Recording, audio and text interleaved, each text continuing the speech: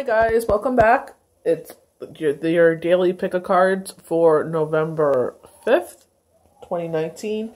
I got some little interesting tidbits for you. This was not even shared on the IG video. And this is thanks to Astrological Answers for this portion. The 4th, 5th, and 6th, so Sunday, Monday, Tuesday, we have a T-square of Scorpio, Aquarius, Taurus, and Leo. The energy is going to be edgy. So for these key signs, you're going to feel edgy, you're going to feel pissy, you're going to just don't want to deal with anyone. So if you're feeling this energy, I know I am. It is not pissy because I'm mad at anything. It's just I'm tired. I've been running around for the past 3 days and I just want some like nice solid sleep. So the moment we say out loud, it's not you, it's me. It's just, you know, I'm tired, I'm anxious, I'm whatever. We take the edge off that energy. So, you know, it won't be, you know, Scorpios, they sting, because you think of the Scorpio with their tail, they sting you with those zingers. I was married to a Scorpio, so I know. Leo, very blunt. Aquarius, same thing. Why are you like that? The question person. Taurus, I guess they hit you with the horns. So just, you know, be very aware of the energy around and just know it's not you. It's just what's going on in the air. So we got that T-square of Leo, Scorpio, Aquarius, and Taurus. Another note I want to say is the Wheel of Fortune with my Game of Thrones deck. We have a dove sitting there, and I've always was drawn to this dove, and I didn't know why, but I was really drawn to it. I was doing a pick a card, and I looked out the window, and sure enough, there's a dove sitting in my backyard. I have 2 doves that come in and eat together all the time. I have a bird bell out there. So I was like, that's really cool. So I was reading my my passages in the Bible that really resonate with me. And I came across these 2 dove feathers that I had found from the backyard. And I kept them in and I looked up what dove feathers meant. So I wanted to share this with you guys. Doves represent peace of the deepest kind. So when you see a dove, know that Spirit is sending you peace of the deepest kind. Soothes and quiets our worried and troubled thoughts. So right now, some of us are on that hamster wheel of negativity. So when you see a dove, know Spirit is sending you, you know, a calmness. It's soothing you. It's like a parent. When you're, you know, anxious or you're frustrated and you're emotional and you just want to vent, and you know you could go to your parents or those key people in your life that will soothe those energies. So know when you see a dove, that's what the universe is telling you. It enables us to find renewal in the silence of the mind. So it crushes that soundtrack of negativity and allows you to be peace again. That's why I wanted to share that. I thought that was really beautiful. I know I have a lot of you that I've been reading for that have been telling me that you're feeling on edge and anxious, and it's like, you know, it's not you, it's the universe. That's why I share when I watch Astrological Answers, something really speaks to me. I share it with you guys. Give them a follow. They're on Facebook and on Instagram. Astrological Answers. Beautiful. So our first card we have is the 7th chakra, which is Archangel Uriel. And I know a lot of you have been DMing me saying that, you know, these archangels have been really standing out to you. So if they stand out to you, call upon them to help you. I know Archangel Michael stands out for me. He's one of our family's main angels. So with Archangel Uriel, spiritual connections, intuition, and inspiration. So call upon her if you're an intuitive, a medium, or you just have that intuition. You know when things are going to happen, or you could just feel something and then people confirm it for you. Call upon Uriel. Please continue to awaken my ears, and awaken my eyes, and awaken my mind, so that I'm able to help heal others. I had one person that I read for said, you know, I have a funny feeling that someone that you told me that is around me, one of my spirits, has been bugging you. And I'm like, yes, for a matter of fact, they have, but I told them that you didn't want to hear from them. And they're like, I would like to hear from them now. So it's so beautiful how that works. Like, it's like I told them, I was like, no disrespect, but they don't want to hear from you. You know, I'm sorry, you need to go on your merry way. And now they come back and they're like, no, I want to hear. So it's beautiful how that works. And she knew. She's like, I have a funny feeling they're bugging you. I'm like, yes, they are. But I told them, you know, they don't want to hear from you. They got to respect you. And they went on their merry way. So hopefully they come back to pass on that message. So we have Uriel in the reverse. This card reversed indicates a block to your own intuition and to the potential help and power from the spirit world. So this block may be self-doubt. So when we fear self-doubt or anything negative about ourselves, we put a block in our path. So we can't move forward because we put this barrier there. So one individual I read for, I had mentioned a couple things, and I mentioned a lot of things, and a lot of them, most of them resonated. 2 things didn't resonate, but I kind of got down about myself about this, and I turned to JJ Constellations, and I turned to Soul Work, Erin, and I asked the ladies, I said, listen, I mentioned 2 things that didn't resonate, and they said, don't worry, sometimes it's for the future, or it just hasn't caught up with them yet. And I'm like, okay, that's true. Erin had told me about my cousin, and I didn't know that they had 2 sons rather than 1. So Erin was on point for the longest time. Every time she's done a reading for me, he's come through. And I'm like, I haven't for the life of me. And then I asked my mother about it, and Erin was totally on point. So this lovely person I read for came back to me today, and she's like, it's like, you know, spirit came and bonked me over the head with a mallet, said, duh, look at it. This is what they meant. And she's like, it's like it all rings true. There's one more thing she's trying to figure out that doesn't resonate with her, and then everything else resonated. So I love that. It's like a Christmas present, you know? It's like, here, you know, what you're doing is right. It tells me that I'm on the right path. Because when I hear that that didn't resonate with me at all, I'm like, oh, okay, you know, what the heck is going on? You know, so sometimes we block our path by doubting ourselves. And the cards we got yesterday were saying, believe in yourself. Look in the mirror and say, I have this gift to heal, and I'm going to continue healing. Believe in ourselves. Perhaps you fear opening up to this side of your life, or perhaps it's just something that seems foreign or unrealistic. Either way, it's time to awaken a beautiful and power, the beauty and the power of this realm. And I know some of you, we've been speaking about, like, you know, our faith in God, and it does speak in the Bible that sorcery and mediumship is frowned upon. But if you also read other passages, it says, those that can hear, let them hear. Those that have eyes, let them see. So to me, that is a big, you know, green light saying, you know, this is a God-given gift. And I truly believe that. The gift of sight, the gift of hearing. And it's like, you know, embrace it. And you were blessed with this gift for a reason. To help heal the masses. Because, you know, the prophets, what did they do? They came to heal. We're kind of like a prophet, but it's like we're not prophesizing, you know, the word of God. We're prophesizing his works through angels, through fairies, through magic. You know, we also got to realize that the Bible, different editions are written by man. If you watch the show Tudors, they show a significant point that really stood out for me, was the king changed the Lord's Prayer because he wanted the people to love him. He wanted the king to be mentioned in there, or the crown to be mentioned in there, so the people would remember them while they were praying. So we also have to, you know, keep in mind that, you know, it's there to bring hope and wisdom into our lives, but also know that it was written by man. So they're putting their own personal beliefs into what they're writing. So if they're against gay marriage, they're against abortion, they're against mediumship, sorcery, that's their personal beliefs that they have written in there. So you can't take that all to heart. God made gay people, God made mediums, God loves everybody. So don't take that to heart, what it actually says in there. Because like I said, again, they're against women wearing pants. So does that mean, like, you know, the earth is filled with how many women, and a lot of them wear pants? Are all those women going to go to hell? No.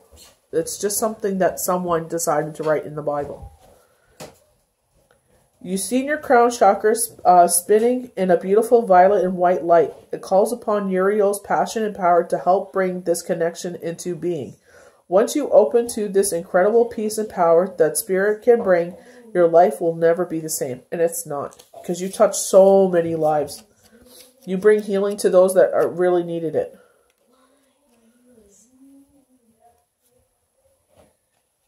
So the next card we have is financial constraint. So this is old-fashioned safe. And you can see in it that there's a little bit of coins, a little bit of money on the bottom. So this is my card saying that we have a little bit of financial constraint. There may be a bill coming up, an unexpected expense coming into play here, or someone's going to reach out and ask for money, to ask for financial assistance. But when we get the man holding a coin, this is my card showing me that this is only a temporary pain, that we have some finances coming into works. It's an unexpected blessing, an unexpected miracle. So financial constraints, restrictions concerning money. This card shows an old-fashioned safe with little money but lots of cobwebs and dust. Money may be tight at this time. So rein in your spending and be mindful of the financial requirements in your life. So you have to defer between your need and your want. You need to pay your hydro bill, but you want a pair of fashionable boots because we're in the Western world coming into winter. But it's like, okay, I understand, especially when it's like, you know, if you go back, they're going to be gone. But it's like, you have to understand right now, you need to pay hydro to keep warm in the winter, or power your air conditioner, depending where you are. And the boots, you know, you're going to wear them, or you know what I mean? They're just going to sit in the closet. So just, you know, get into that mindset that right now we can't afford it, and just put it off to the wayside. I know it's hard sometimes to rein it in, but this is what the cards are calling you to do. This is not a time of indulgence, so be aware that what's really important, and unconsciously choose your expenditures. There's a big difference between what you need and what you want. This card is telling you to take care of your needs and bide your time. Things will get better, but for now, be willing to live more conservatively and allow value, and always value the money and the good things you already have. So value what's already around you. Use the resources already around you.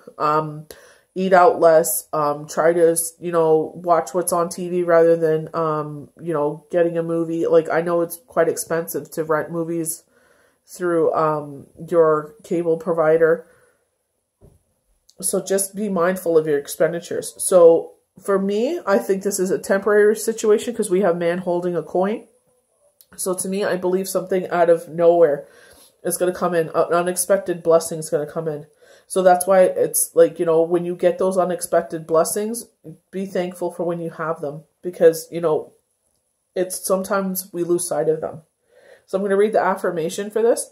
I can move through any cycle with dignity and awareness. I am open to receiving increasing wealth. Money moves to and through my life, bringing benefits to all. And I've been noticing on my feeds that it's like, you know, money has been moves freely in and out of my life. So just be aware that, you know, this is a temporary cycle and we'll get through this. So our next card is storm warning. So this might be someone's energy. Remember, astrological answer said that November, we're going to be like a magnet out in the world, or in our daily lives. To be mindful of who we surround ourselves with, because we're going to be like a magnet and we're going to be absorbing people's energy. So if they're negative and depressing and running you down, you're going to absorb that energy and it's going to stick with you. So when you go out in the world or in your day-to-day life, try to be that light in other people's lives. And just remember, when people run you down, that is a reflection of them. That's their frustration coming out towards you. That has nothing to do with you. So this card indicates a potential difficulty, either in the external world or within yourself or your emotional life. So, you know, again, on this hamster wheel, hearing that soundtrack of, like, you know, since you were childhood, high school, adulthood, depending how old you are, of negative thoughts. And just like I said, when people sit there and they out of nowhere just say a negative comment about you, and it's like it wasn't even called for. just remember it's their frustration. It's that says more about them than you. So don't worry about it. I know it's hurtful, but just say, you know what, that's who they are. They're not going to change. And just, try to distance yourself a little more from them. The difficulty is coming close, and you may have already heard the rumblings of potential problems around you. So there's two situations to me that stand out. But it's like, just be calm about the situation, because the more you react to it, it's going to get worse. The caution here is to be conscious, yet not fearful. So be conscious that you know what's going on, but don't fear. Just keep cool heads. Like they say, calmer heads prevail. Consider what's going on and look at the situation with calm clarity. Investigate your options and honor yourself and your intentions. Stand up for yourself and take action on your own behalf. So when I was reading this for IG, I saw someone with clenched fists, like they were about to get into a fist fight. And Spirit was like, put your hands in your pocket. Don't get into a fist fight. It's not worth it. Always remember you have the power and the wisdom to handle whatever may come your way. And you can. Think calmer heads prevail. Just keep that in mind. So with the storm warning, the affirmation is, I have the power to overcome any obstacle. No matter what is going on, I can be strong, confident, and self-directed. And don't think because of Mercury retrograde and all that means doom and gloom. It doesn't. Just be calm. It's going to be fast and strong and intense. But we'll get through it, guys. And this is the last one of the year. Just keep telling yourself that. It's the last one. I won't have to deal with this for the rest of the year. So the last one is man holding a coin. And this is why I think the financial constraint is only going to be temporary. Because I do believe an unexpected blessing of some sort of financial win, I keep hearing, will come your way. Male connected in money, health, or value. So this is the upright position. This card shows a man sitting in a lush flower field holding a large bright coin. For men, this can indicate as an aspect of yourself or the readiness to go further, your goals, receiving increased health, money, or value in life. Greater success is on its way to you when you take control of your life, your own financials, and act. This card upright also reveals the assistance of financial advisor or healer whom you already know or is soon to meet. This man is helpful and may bring sage advice concerning the actions you need to take next. Be open to this person showing up with support, but always turn on your own intuitive guidance, to whether the information you receive. This card can also signify a new love interest with a wealthy man or a man from work. But I also was saying, some of us, we do better in life, we marry well, but it's don't marry this person don't settle for this person because of the wealth, because that wealth can go at any time and you're going to be miserable. So don't settle. So I'm going to read the affirmation for man holding a coin. I determine my own destiny. I take financial action and I'm receiving wonderful assistance from those around me. So, Spirit is around you to help you and guide you. So don't worry. Like I said, this is going to be a temporary setback. And I don't think it's so much a setback. I think it's helping out family. When I lean toward love, I am led. So Spirit will guide you. And we were told about geometric shapes here with the Archangel cards. So we got Archangel Minotron. Call upon me to clear and open your chakra using sacred geometric shapes. So we have two with geometric shapes. This is an affirmation card, an oracle affirmation card. This one here. And then it's like a confirmation for me, because I sometimes get pulled to pull the Archangel cards and I'm like, why? But I think it's because since the energy is so intense, it's like a calming sense from the angels to just give you a sense of peace. Archangel Ezekiel. Notice the loving guidance you hear inside your mind and from other people. And our last card for today is leadership. Archangel Gabriel, it's time for you to assume your leadership power and position and lovingly guide others. So for some of you, this is, you're stepping into being an intuitive, a medium, whatever you want to call yourself, a healer. And this is a big sign from Spirit to take it. We got 2 signs from Spirit, Archangel Uriel and now Archangel Gabriel, saying, you know, take a hold of this and call upon us to help you, and we will guide you.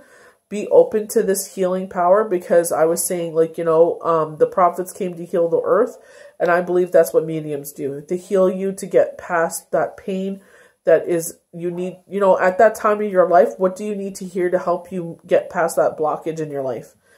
You keep hitting this roadblock, and it's like when you go to a medium or intuitive, they tell you what you need to hear at that time and give you hope for the future and hope in your life, so that way you're able to move past that blockage. Life is hard. It is hard. And those that say, you know, life is easy, God bless. Be thankful that you have such an easy, prosperous life. But, you know, do what you need to do and call upon these beautiful spirits to help you, because, you know, we need more healers in this world to heal the masses. So God bless. Again, these are your cards for Tuesday, November 15th, 2019. I will be back tomorrow for another pick a card. I hope to see you there.